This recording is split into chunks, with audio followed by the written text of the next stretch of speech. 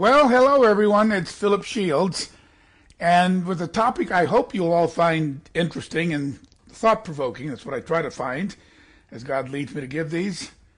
If you could be more righteous than you are currently, wouldn't you love to be? Of course, we know our true righteousness is from God. I hope you know I've been teaching that, gifted to us as we can read so clearly from the last half of Romans 4, even Romans 3. But Romans 4 through the end of Romans 5, especially between verses 15 and 19, the gift of righteousness and all of that. And Philippians 3, verses 8 to 11, I don't want the righteousness from the law, Paul said, but that which is from God through faith. And so please understand that I get that. But in the end, we would like to see that our lives are changing, overcoming, growing, and actually truly becoming more and more like God, don't we? We'd like to see tangible evidence. We are becoming more righteous every day, every month in our lives. I hope you agree with me on that. So, but crazy as it sounds,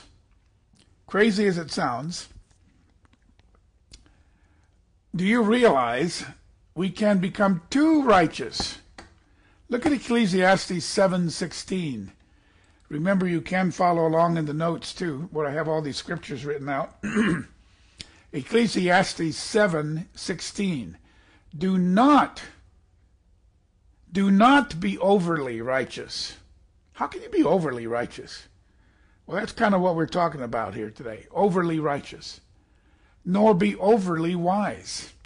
Why should you destroy yourself? When we become too righteous, we can destroy ourselves. I'm Philip Shields, host of lightontherock.org. And I hope you're getting a lot out of our sermons and blogs. And if so, please spread the word. Tell others. And you can also leave comments on our blogs, comments and likes and so on our sermons and blogs. Our audio, where it says audio, means just like this one you listen to. You don't get to see, but you listen to. And then the ones that say video are videos. And then there are blogs, which are short articles. Those also, your comments also encourage me, as well as encourages others to check out the site. So in our quest to obey God, we start doing things sometimes that go way beyond what God said. That's what I mean about being more righteous than God. Those becoming overly righteous are usually being super strict on how they obey, what they expect of others too. In a way, being more righteous than God or overly righteous, if God requires one thing, they tend to go further. That's how I'm defining this more righteous than God. Now, any of us could be doing it without even realizing it. So I want to try to help point out some of the ways that you could give this kind of topic over and over and over and over with different examples all the way through. The standard of perfect righteousness, of course, is God himself. He is perfect, flawless, good, holy, never lies. He's never wrong. He's righteousness personified. He is love personified. He is love. So how on earth can any mortal ever act or think he's more righteous than God? I don't think we want to think we're more righteous than God. I'm just saying that we end up being that way. Even Job said, when I speak, God should take note of what I'm saying. Of course, no mortal could ever, in fact, be more righteous than God, but we act like it too many times. We teach, we require a belief, a practice, a conduct among our brethren that goes beyond what God requires. And be honest, we all do it. I've done it. You've done it. And I'll give a sermon soon on judging others. Believe it or not, there are times to judge. I know Jesus said, judge not that you be not judged. I know that. But there are other verses that say we're supposed to learn how to judge. So I'm going to try to give the balance on that topic as well. That's part of this becoming more righteous than God. We judge others. They're not doing things the right way. We're actually supposed to have the very righteousness of God, which he gives us, as Romans 5:17 to 19 tell us, and so many other places. I do have a sermon, a 3-part sermon, that I titled Righteousness, Righteousness, yours or God's. Part 1, I'll put in the notes here today. There's part 2 and 3 as well. It's very important that we understand we are to be righteous, the righteousness of God, gifted to us, given to us. And then let God live in us. That means we'll live obediently. It doesn't mean that you don't have to keep the law. We will still keep the law by Christ doing it inside of us. But it's his righteousness. There are still multiple thousands in the church who teach and believe that somehow we are to grow in righteousness to the point, grow in it ourselves until they think they're good enough, or have finally can be confident that they've qualified for God's kingdom. Do you use that term, qualify for the kingdom? For God to accept you, you have to qualify for the kingdom. You have to qualify. I think they're missing something. The one who qualified is Jesus. You can read that so clearly in Romans 8, especially verses 3 and 4, that the righteous requirement of the law was fulfilled in Christ for us who do not walk according to the flesh, but according to the Spirit.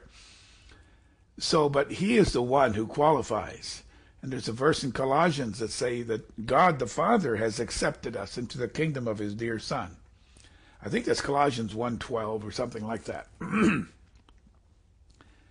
The one who qualified sinlessly was Christ. Please learn what Scripture actually teaches us. It's actually very encouraging, enriching, and brings tremendous peace and joy when you understand that your righteousness is not going to be what God is judging as to whether you'll be in the kingdom or not. What he's judging is, have you accepted Jesus as your Savior and as your righteousness? And if you have, you will be saved. You have been saved if you have.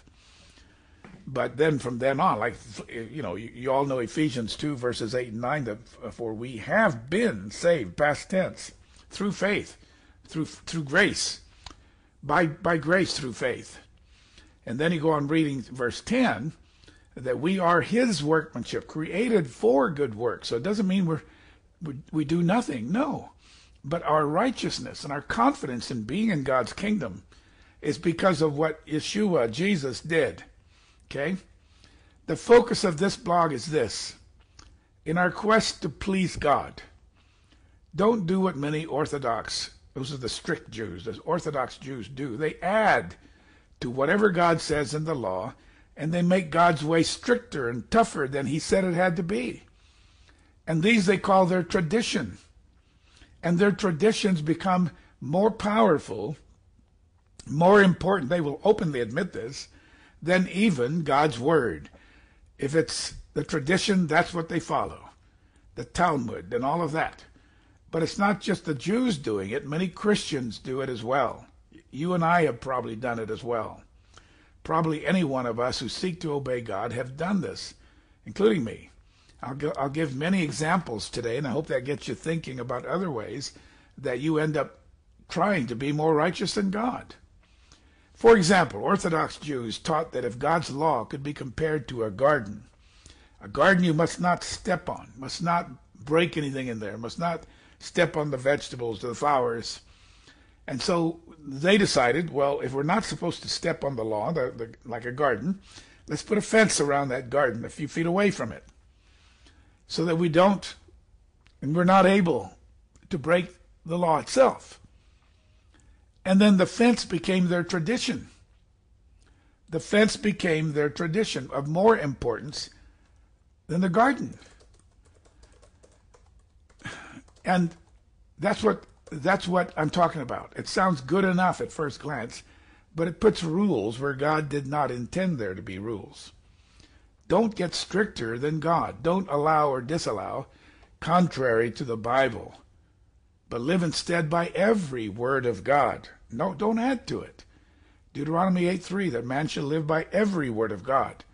Matthew 4:4 says that. Luke 4:4 says that. Here are some common examples of what I mean of becoming more righteous than God. Let's start with your church services. What we allow and disallow to happen, what do we allow and disallow in our church services? I hope you pastors are listening. Are you following the Bible? living by every word of God? Or are you following your church's traditions? Are you being more righteous than God in this area? Some church groups forbid any musical instruments during the church service. I don't know what they do with all the many, many psalms that speak of the lyre, the timbrel, the harp, cymbals, trumpets, stringed instruments. I don't know what they do with all those scriptures, living by every word of God. But maybe your church allows music. You guys can sing. You guys, the other one just does it by a cappella, no accompaniment. Maybe your church allows at least a piano. Or maybe they display the music and the words up on some screen with some music behind it. But would these same churches and pastors allow a guitar or several guitars, tambourines, timbrels, in other words, trumpets, cymbals? Cymbals? Cymbals? Is that biblical? Well, you'll see. What does God say? What he says should be our standard, not some man-made tradition that makes us no better than the Pharisees who did it all the time. Now let's read what the Bible does say. In Psalm 150, verses 3 to 5. Praise him, talking about praising God, with the sound of the trumpet. So those of you who are part of a church that allow no musical instruments, what do you do with Psalm 150 and so many others? Praise him with the lute and the harp. Praise him with the timbrel, that's like a tambourine, and dance. Wow. Praise him with stringed instruments, like a harp, like a guitar, like a cello, and flutes. Praise him with loud cymbals. Praise him with clashing cymbals. Can you imagine that in your church? Praise ye the Lord, and praise ye the Lord, clash cymbals. Praise ye the Lord, clash cymbals. I don't think if I brought cymbals in that I'd be allowed to get past the first couple cymbals clashing before I'd be quickly being escorted out. In many churches. That's not the way David saw it. That's not the way David saw it. That's not the way the Bible sees it. Can you imagine that in your church service? If not, why not? Do you want to live by every word of God or by traditions of your church? Pastors, why don't you challenge this with your hierarchy and see if they would do that? Okay? Now, how long would you and I last in church if I praise God with loud clashing cymbals? Are you going to follow God's tradition or the Bible? Would you let anyone worship like Psalm 150 says? Would you? Or will you be more righteous than God instead and say, no, we can't allow that in church. We'll follow what our church has always done, one piano, and everybody standing up and boringly sing 3 songs. And or would you allow timbrels, cymbals, stringed instruments? Okay, Psalm 150, verse 4. Praise him with the dance? With the dance? Really? Psalm 149. I don't see dancing going on in the churches that I usually attend. If not outright dancing, maybe a little movement of the body in tune with, in harmony and in sync with the music. That's what I'm looking for. Synchronize with the music. Psalm 149, verses 2 and 3. Let Israel rejoice in their Maker. Hey, be happy. Let the children of Zion be joyful in their King. Let them praise his name. Psalm 149, verse 3. Let them praise his name with the dance. It's in the Bible. Shall live by every word of God. Let them sing praises to him with the timbrel and the harp. With the dance? Be turning over to 2 Samuel 6, verses 12 to 16, if you would, please.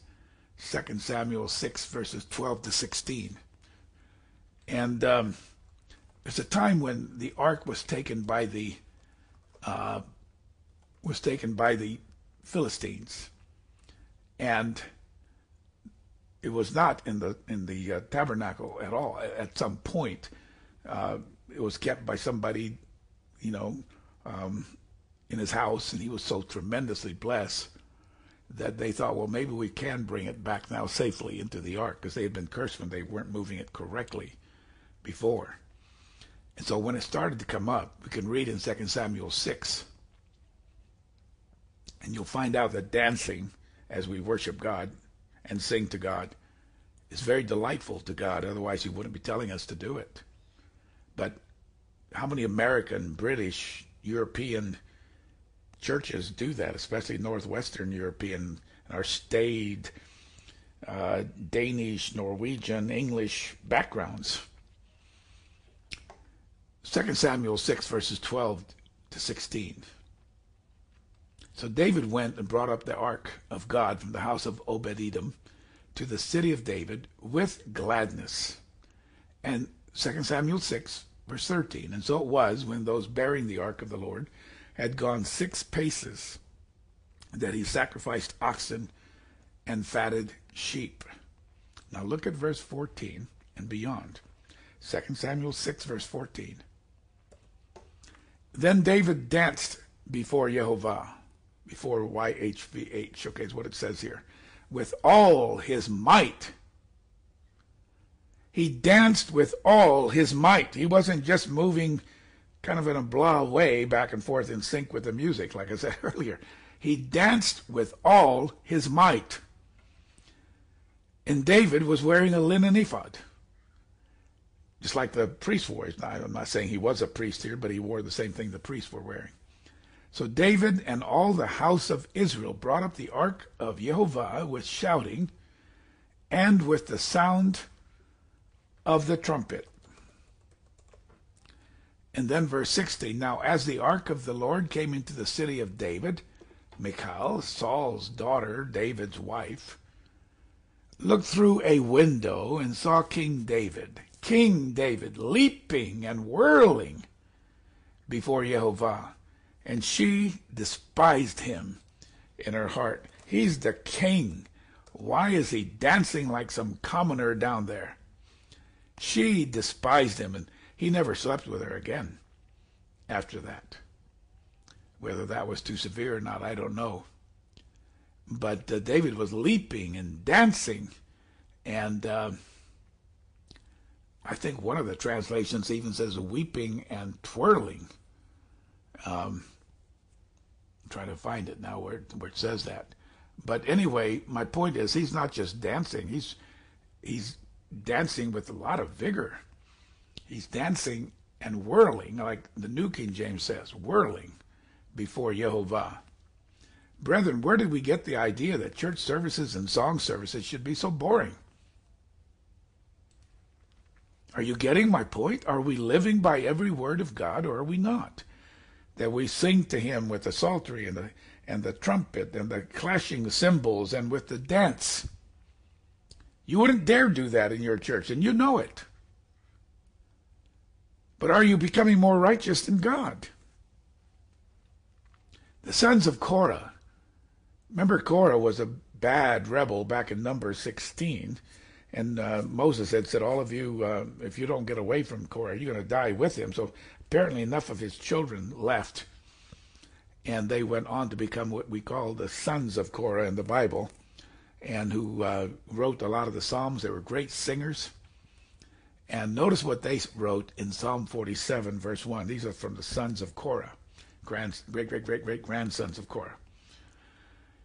Psalm 47, verse 1. Here's something else. Oh, clap your hands, all you peoples. Shout to God with the voice of triumph.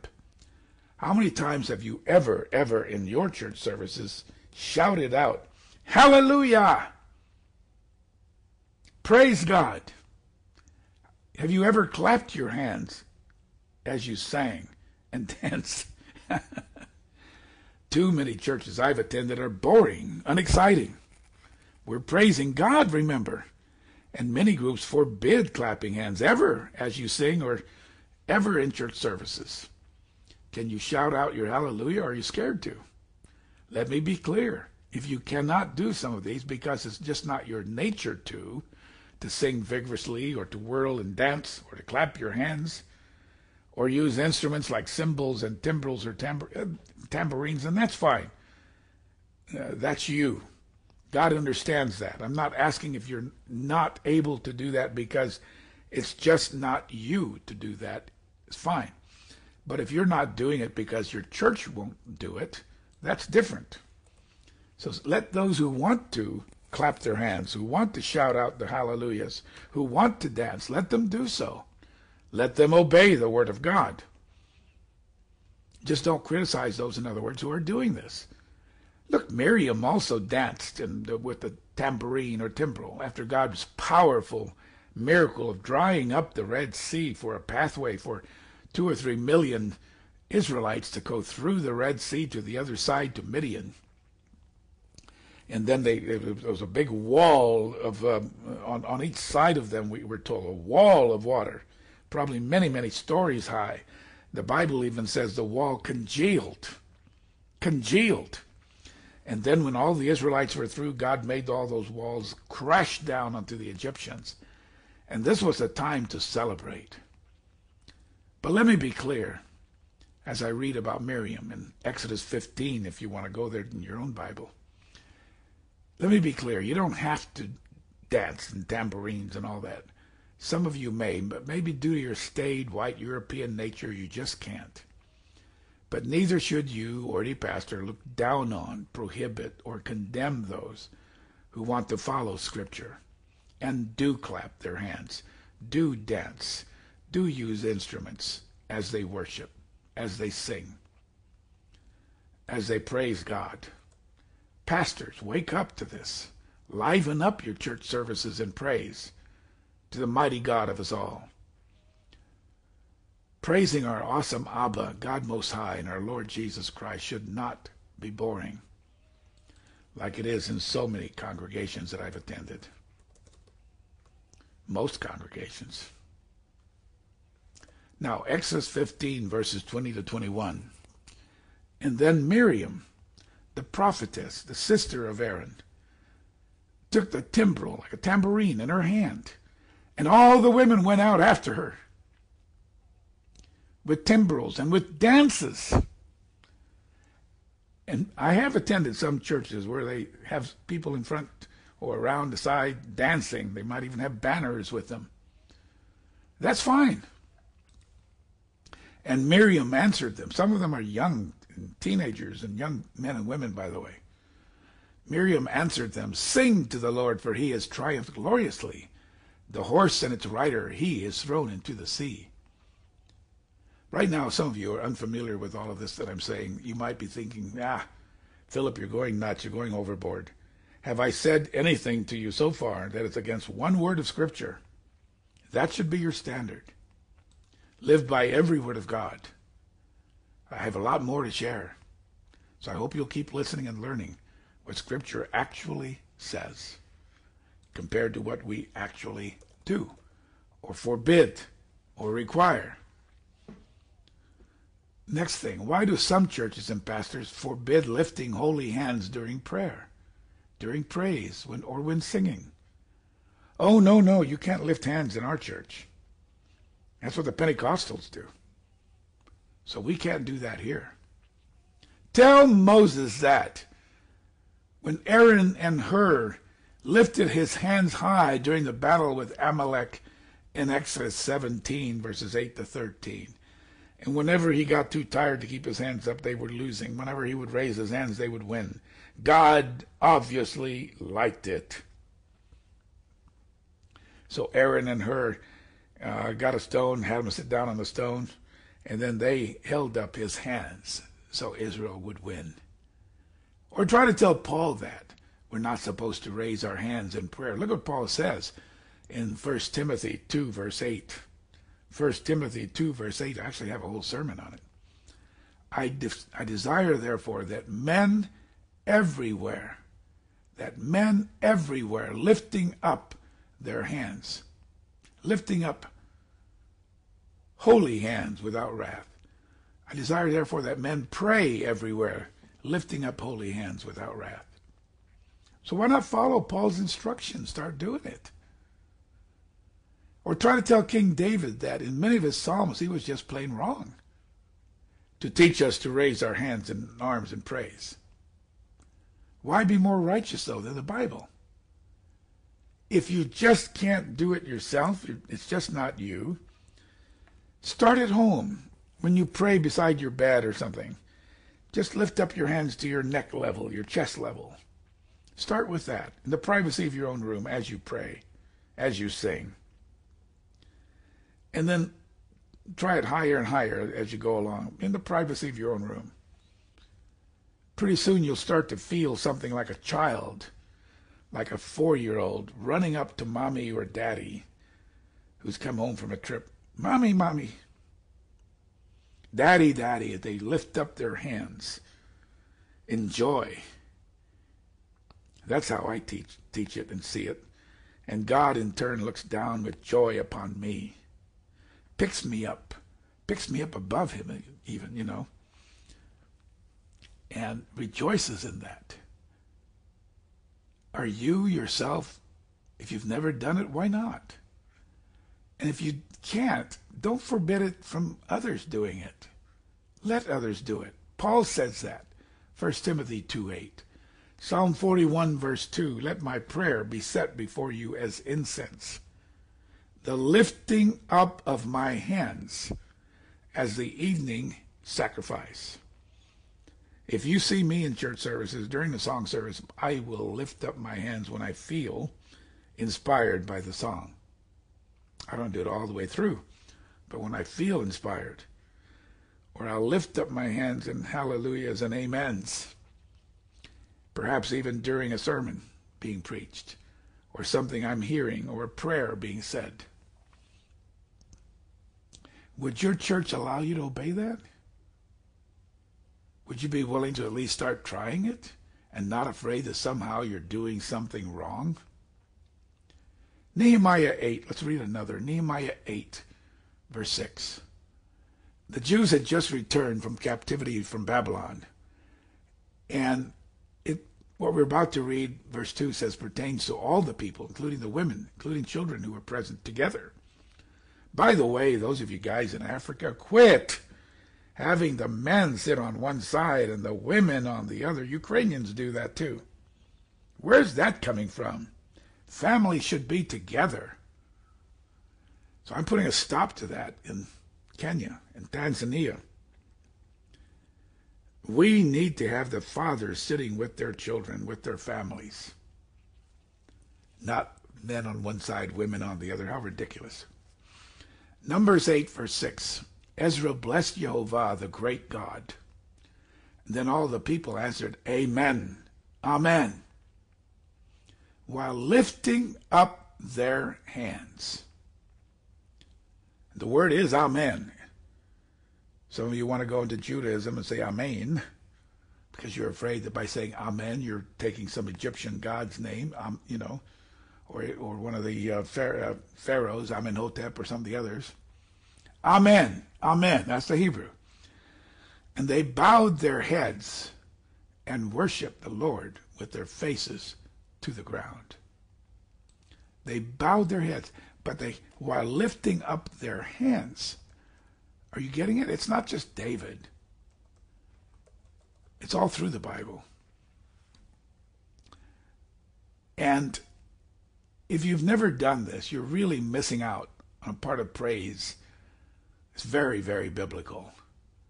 Are you going to insist that what your group insists is somehow right and the Bible is somehow wrong, and you guys are more righteous somehow than the Bible, than God, in both the Old and the New Testaments? Psalm 63, verses 3 and 4. Psalm 63, verses 3 and 4. Because your loving kindness is better than life, my lips shall praise you. Then I will bless you while I live. Psalm 63, 4. I will lift up my hands in your name. When are all of us going to start doing this? I'm challenging you to obey every word of God. You claim you do. Do it. When we worship with King David in the new kingdom to come, we will see him raising his hands in worship and prayer. We will see the sons of Korah, the Levites, the priests, raising their hands in praise and worship. Will you and I follow that example, or will we be already doing it so often that it's a natural thing? Please be honest. Realize you're following man-made traditions of being boring in your church services.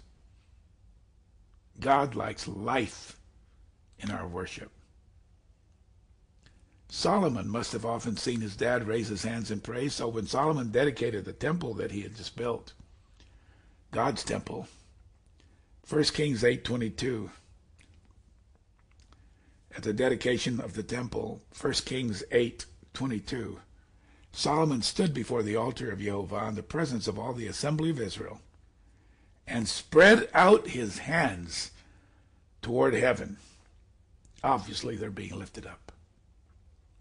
If you want more scriptures, more examples, more on this, I have a sermon, about a 35-minute sermon on this very point, and I'll put it in my notes right here. So the first thing I said, your church service is, hey, it's okay to sing, it's okay to dance, it's okay to clap hands, it's okay to have instruments, even cymbals, trumpets, guitars. It's okay. And it's okay to raise holy hands in prayer. And it's okay to dance, even as you worship. Yes, it is.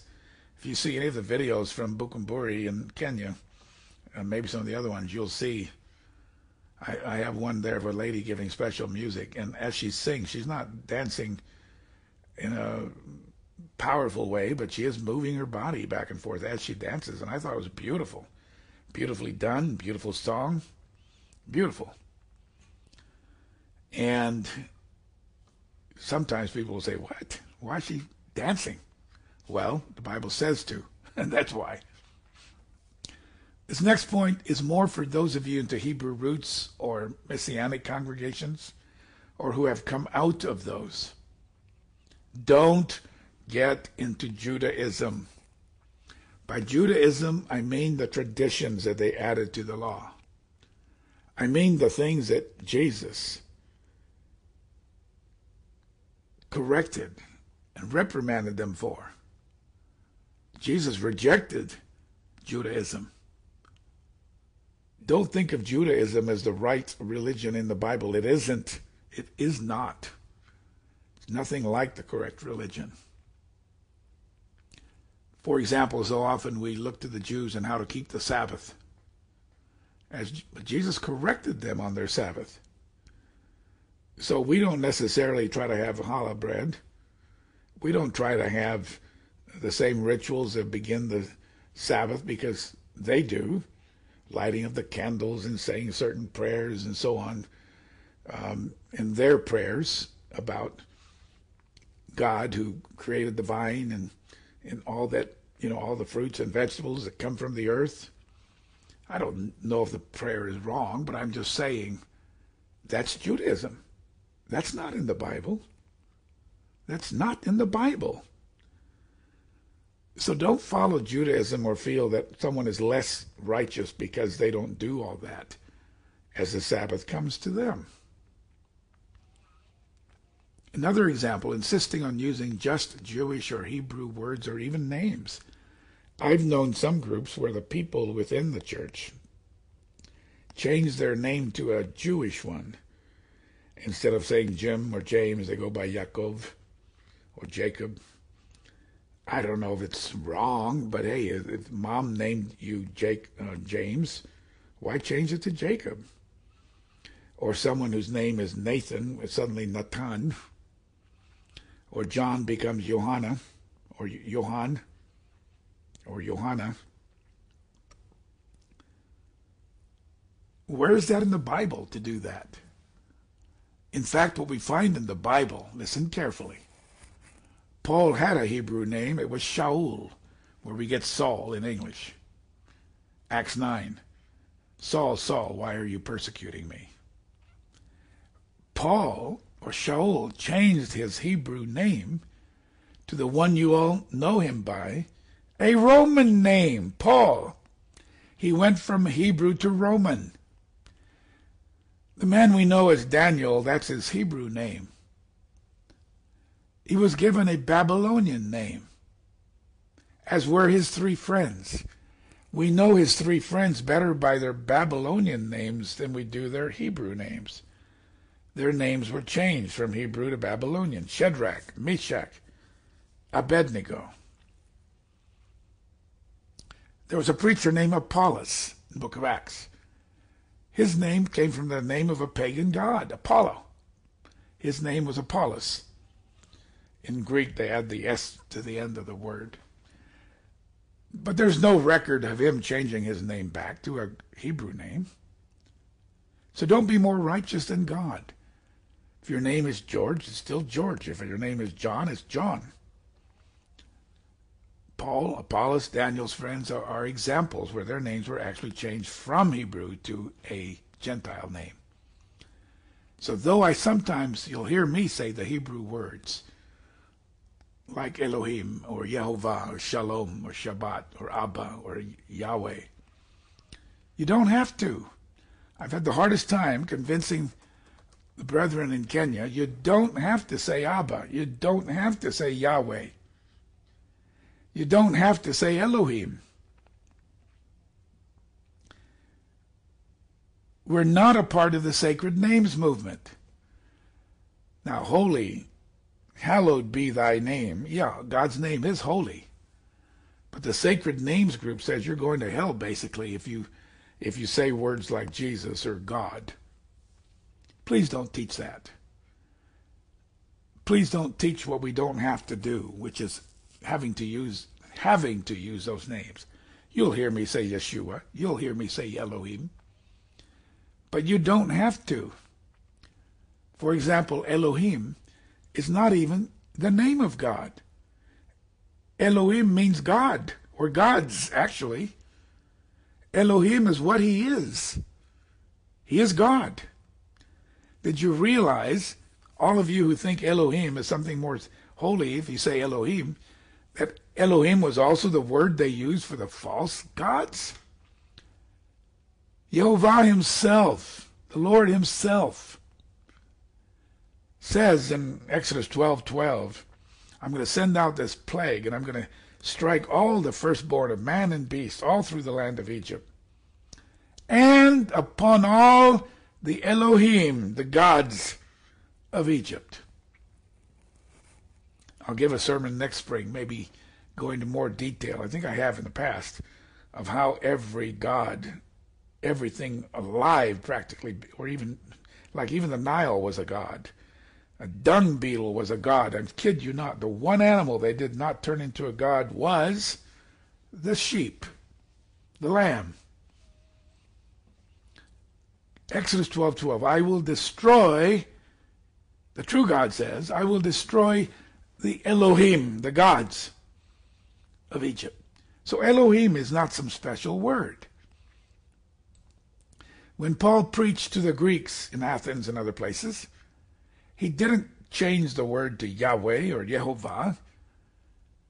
He used the Greek word theos, Theos, meaning God in Greek. Please understand this, all of you. Please understand this. But some of you are teaching that when we say the English words God or Jesus, we will burn in the lake of fire, or we're doing something that's not good. Stop. That certainly is not the teaching of Light on the Rock. Okay? Paul used the word theos. In fact, you don't find anywhere in the New Testament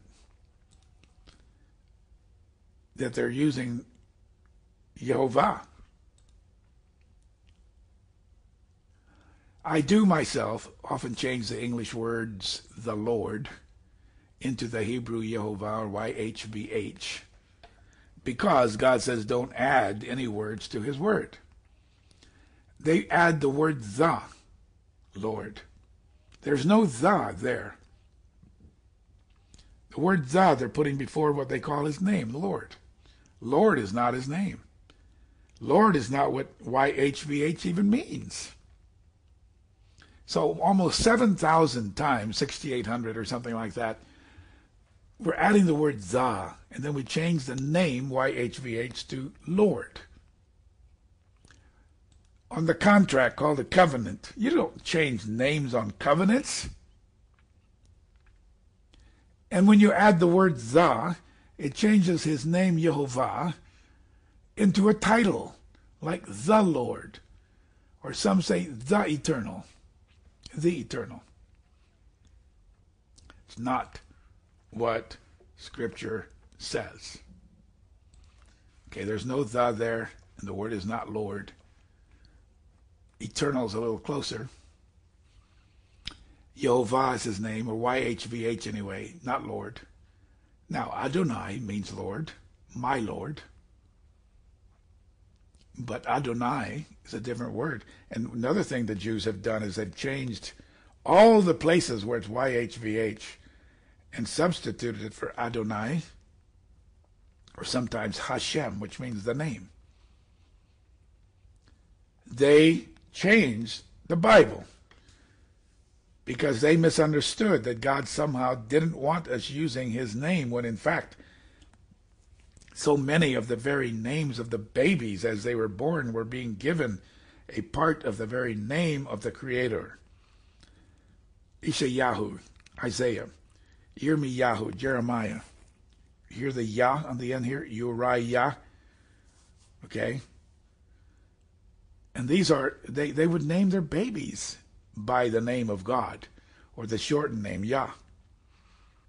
And every time, if any of you think I'm going overboard on this, and you would never do that, every single time you say the name or the word, hallelujah, you're using a Hebrew word, you're using the name of God at the end of it. Yah, hallelujah. Did you realize that? So I don't want to mistranslate and change the name of our Creator. So sometimes I'll say YHVH, sometimes I'll say Yehovah. To me, the most recent evidence shows that when they go back to the oldest codexes that have the whole word written out with the vowel points in it, they've found over 1,500 so far, where every single time the vowel points put the pronunciation as Yehovah, not Yahweh. Every single time. So that's why I say Yehovah. And again, he was not, in fact, he says, when he talks about the new covenant, he says that the day is coming that they'll no longer say, do you know the Lord? Because everybody will know Yehovah, from the least of them to the greatest, as the waters cover the sea. Everyone will know my name. And my name shall be praised among the Gentiles, not just in Israel. So I do myself sometimes change the Lord from our English Bibles into the Hebrew Yehovah because of YHVH, because we're told not to add the words the, or to change it to Lord, which, by the way, is if you take the word Baal, where we often say Baal, you know what that means? It means Lord. When Bathsheba asked David for time off to go mourn the death of her husband Uriah, she asked him, if you look at the Hebrew, I need to go mourn my Baal, my Lord, because husbands were your Lord. So anyway, I'm just saying, when we say Lord, we're actually saying one of the words that we get from Baal or Baal, or Adonai. Adon also means Lord. I'm not saying it's bad to say Lord. Don't misunderstand me. But YHVH, Yehovah, does not mean Lord. Adonai does mean Lord, but not Yehovah. So I don't want to mistranslate and change the name of our Creator. I hope you're following what I'm saying. Quit acting more righteous than Paul or the Bible on this matter of his name or on God. Those of you in Kenya and Africa, listen. You can use your own words in Swahili, in Luo, Kisi, Swahili, or whatever your languages are. You have 70, 80 languages over there. All within even the country of Kenya, they have, I think, 75 languages. In Swahili, the word for God, I believe, is Mungu. Use it! Who gave us our languages? God did. Or instead of saying Lord in Swahili, you can say Bwana. Master, Lord, Bwana. That's okay to say Bwana instead of Lord. It's okay to say Mungu instead of God. Don't be more righteous than God. Paul used the language of the people he was talking to.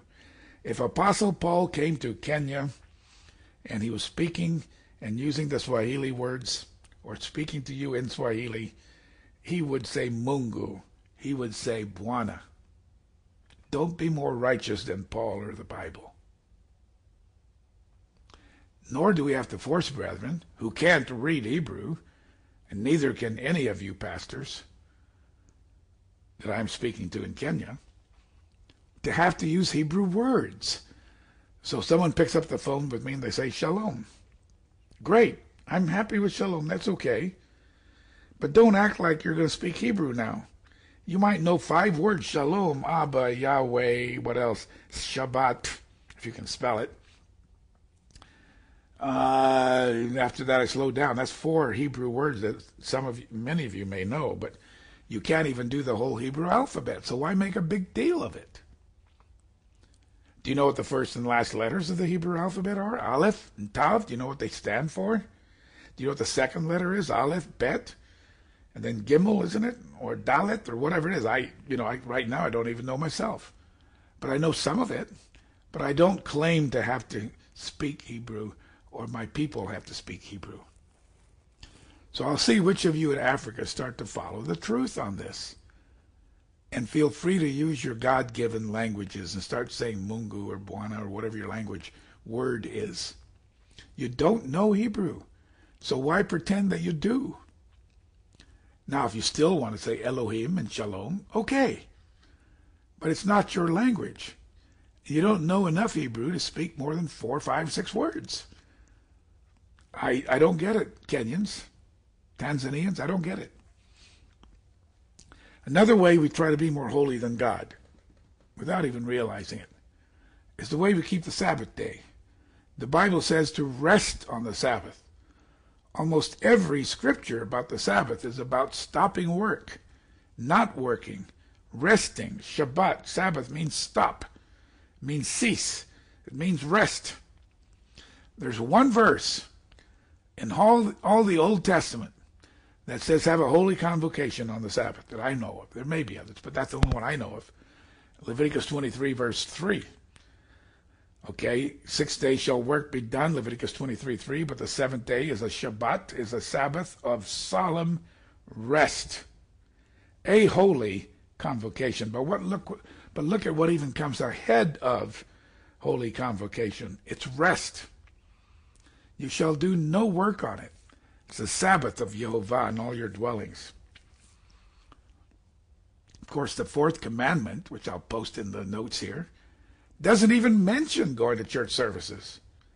It focuses entirely instead on resting. Remember the Sabbath day. Keep it holy. How? Remember that in 6 days you shall labor and do all your work, but on the 7th day is the Sabbath, the stop of the Lord your God. In it you shall do no work. You, nor your son, nor your daughter, nor your male servant, nor your female servant. Don't even let your cattle work. Don't let strangers who are visiting with you work. That's what it says. Okay? Let's not be more holy than God. For in 6 days the Lord made the heavens and the earth, the sea, and all that's in them. Exodus 20, verse 11. And rested on the 7th day. It doesn't even say he had church services with Adam and Eve. He might have. But if he did, we don't know it. I'm not saying we shouldn't go to church. course, church is the people. You are the church. You don't just go to church. I'm just saying don't spend so much time at church that you have no time left to take a nap or rest or spend the time with your children or do personal prayer and Bible study. When I first started working with some Kenyans, I found that some of them literally went to church at 8:30 in the morning and stayed there until sundown because they thought somehow that's how you're supposed to keep Sabbath services. Some of them slept in their church clothes because they thought it was wrong to change clothes on the Sabbath or to brush their teeth or take a shower or to wash up. And I had to change all that. Where are we getting the idea? Spend all day long in Sabbath services. Getting by the time you take all the time to get ready for church, then walk or drive to church, being in church, remaining in church after services, fellowshipping. Then you might have an afternoon service or a potluck or something, and then more fellowship, and then the drive or walk back home. By the time Sabbath is over, no rest was done, and in fact you feel completely worn out. You did not obey the command to rest, and you don't feel rested. So don't be more righteous than God and insist on being in church all day long when God doesn't say you have to. Something's terribly wrong with that picture. On Sabbath, rest. It should be a day we all look forward to. It should be a day by the end of Sabbath we feel so rested. Some go the other extreme and they feel they can't do anything on Sabbath. They can't change clothes. They can't brush their teeth. That's ridiculous. That's from Orthodox Judaism. They find it wrong to open the fridge door because a light turns on and that's starting a fire. They can't turn on the lights in the room or turn them off. They can't warm up the living room in wintertime. And so on and on. The Sabbath should be a day we look forward to. We do not follow Jewish traditions. Please understand. Next point, Judaism clearly was not the religion of Moses nor of Christ. So I distance myself from anything that is clearly from Judaism's traditions instead of coming from Scripture. In Mark 6, verses 6 to 13, I'll just have you guys read that yourselves. I'll start it though. Mark 7, verses 6 to 13. Yeshua, Jesus, answered and said to them, well did Isaiah the prophesy. I like to say Yeshua, by the way, sometimes because in Hebrew it means salvation. In English we just know it as a name most of the time. In Hebrew the very word is salvation. That's what it is. He answered and said to them, well did Isaiah prophesy of you hypocrites. As it's written, these people honor me with their lips, but their heart is far from me. In vain do they worship me, teaching as doctrines the traditions, the commandments of men. He mentions tradition in verse 8. Verse 9, all too well you reject God's commandment, so you can keep your tradition. And then he gives example of that. Therefore, in verse 13, you make the word of God no effect, has no power through your tradition, which you've handed down. He's condemning tradition. So just let me say this. I, for one, do not follow Jewish traditions on how to keep Sabbath or Passover or the Seder with that abominable pagan egg from Babylon, or the sequence that they do, and they focus entirely on the Old Testament when Jesus said, do this in remembrance of me. When you keep the night to be observed, I hope that you will focus on the real meaning of all of this is Jesus, not just coming out of Egypt. It's okay to read about coming out of Egypt, to sing about it, to have plays about it. That's fine. But someone needs to always say, of course, all of this points to Jesus Christ, the Messiah. So don't be looking into Judaism, which rejects Jesus. Judaism, which rejects the brand new covenant, not just renewed covenant, for your answers on how to worship God. Remember, the Jews are giving more weight to their own traditions than to the very Word of God. So when I'm in church, even if I'm in a Messianic or Hebrew Roots church, I do not pray by reading from the Jewish prayer book. Most of those are from people who would not have honored Jesus, who would not have acknowledged him as the Messiah. I'll pray from my heart. I don't wear a kippah, head covering, or wear a prayer shawl or a talit, all of which comes out of Judaism. God's word plainly says in 1 Corinthians 11:7, 1 Corinthians 11:7, that a man should not cover his head. So that's what I follow. When I brought that up one time when somebody was teaching, like during after church, it was early evening, they had a campfire going, and he was saying, of course, you all should be wearing kippah. And I raised my hand and I said, Paul said, don't cover your head. And all he could say, oh, Paul, he was not a very good Jew. That's what he said. But I follow what the Bible says. A man should not cover his head. In Light on the Rock, I don't want any men covering their heads. I believe the evidence is that Jews did not wear a kippah, in fact, a head covering. In the days of Christ, it came later to differentiate them from the Christians, the Jewish Christians. I also believe that God's laws are now written in my heart. So I don't need strings or tassels with 613 knots in them to symbolize the 613 points of the law. I will guarantee you, I'll guarantee you that somebody wearing tassels could not recite to me as they looked at their tassels. You know, their blue and white tassels. All 613. They couldn't recite 200, maybe not even 100 of the 613 laws that the tassel's supposed to help them remember. If you feel you have to wear tzitzit in the New Testament, fine, but it was not listed as one of the things that the non-Jews had to do according to the rulings of Acts 15. So I don't. And you don't have to.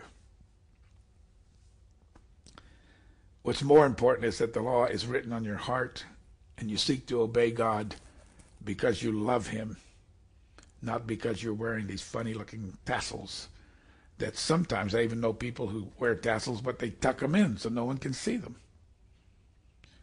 If you're going to wear tassels, don't be ashamed of them.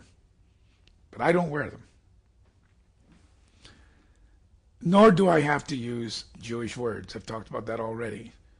I don't have to say Abba. I say Father. I'll say Abba sometimes.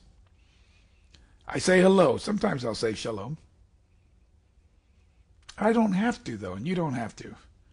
I love saying our God instead of just saying God. Instead of feeling I have to say Elohim or Yahweh or Yehovah or Yeshua or Yehoshua. I'm not, certainly Yahshua, Y-A-H-Shua, that's not even biblical, that's not even historical. Some groups go with Y-A-H-Shua and study that. It's a man-made word from the 1950s, as I've researched it. But I'm not afraid to say Yeshua or Yehovah, Yahweh. I don't have to say Hashem, the name. Another point, our women in Light on the Rock do not feel they have to cover their head with cloth. A woman's long hair is her covering, the Bible says. Let's not be more righteous from God. We're not Muslims, we're not Jews. Unless you have short hair, then you should cover it. If a woman has real short hair. But 1 Corinthians 11:15 says if a woman has long hair, listen carefully, 1 Corinthians 11:15, If a woman has long hair, it's a glory to her, for her hair is given to her for a covering. We're not Jews, we're not Muslims. Don't let Jewish traditions come into your worship. Let me wrap up with a few other things here. We become more righteous than God if you follow the Jewish tradition of fasting on the Day of Atonement for 25 hours. Oh, they have to make it better than God's word. They have to be more righteous than God. Leviticus 23, verse 32 says, the Day of Atonement shall be a Sabbath rest. You shall afflict your souls on the 9th day of the month at evening. From evening to evening you shall celebrate your Sabbath. That's 24 hours, not 25, not 26. Don't be more righteous than God. It shall be to you a Sabbath rest. The word solemn in your King James and New King James Bibles is not there. The Sabbath is not, the atonement is not a dire, sad day. It is not. In fact, right here in Leviticus 23:32, it ends the passage by saying, you shall celebrate. It's not a solemn day. You shall celebrate your Sabbath. Celebrate that ram has been killed and his blood is covering your sins. Celebrate Azazel had all the sins of the nation put upon it and it's been thrown out, taken away.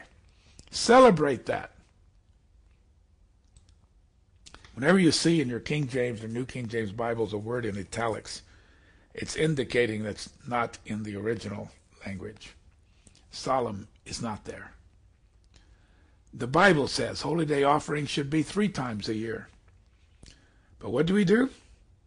We take a Holy Day offering on all 7 because we're more righteous than God. That's not what the Bible says. We appear before him without we're not to appear before him empty-handed 3 times a year. Deuteronomy 16:16 and 17 says that. Deuteronomy 16:16 and 17. I'll put them in the notes. 3 times a year. Deuteronomy 16, verse 16 and 17. 3 times a year shall all your males appear before the Lord your God. Now the women could go too, but the men for sure had to be there. But we find that Mary and Joseph both went to Passover, for example. We find in Nehemiah chapter 8 that the men, women, and children were there on the Feast of Trumpets. 3 times a year all your males shall appear before the Lord your God, before Jehovah your God, in the place which he chooses. And it mentions them, the days of unleavened bread, at the Feast of Unleavened Bread, at the Feast of Weeks, that means Pentecost, the Feast of First Fruits, it's known by different names, and at the Feast of Tabernacles. They shall not appear before Jehovah empty-handed. Every man shall give as he's able, according to the blessing of Jehovah your God, which he has given you. And that's repeated again in Exodus 23. So 3 times a year. So that's what we do in Light on the Rock.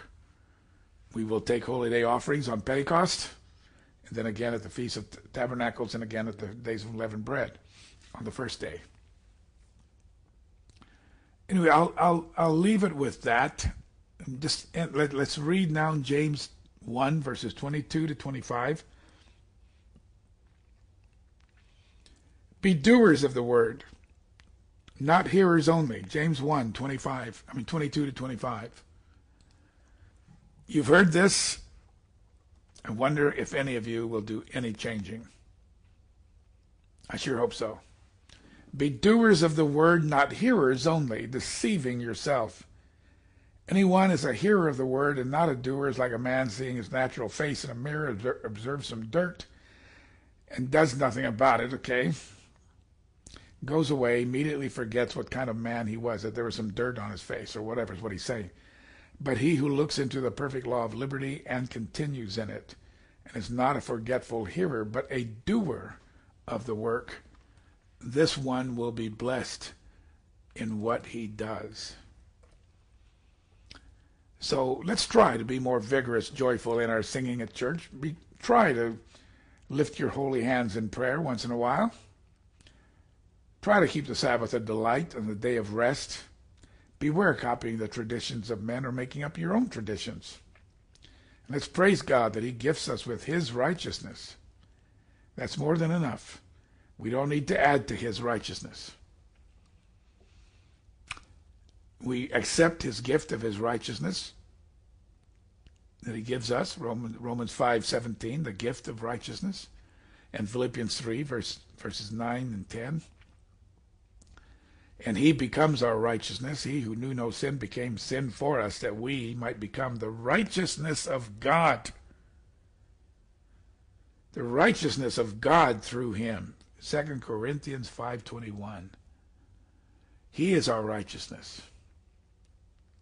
But remember, Jesus often broke the Jewish traditions on healing on the Sabbath, for example, and washings.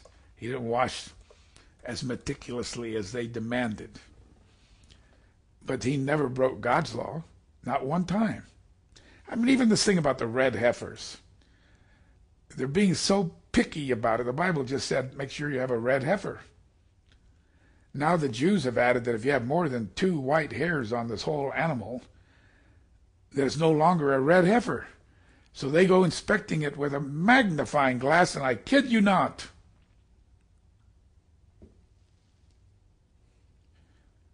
they're more righteous than God.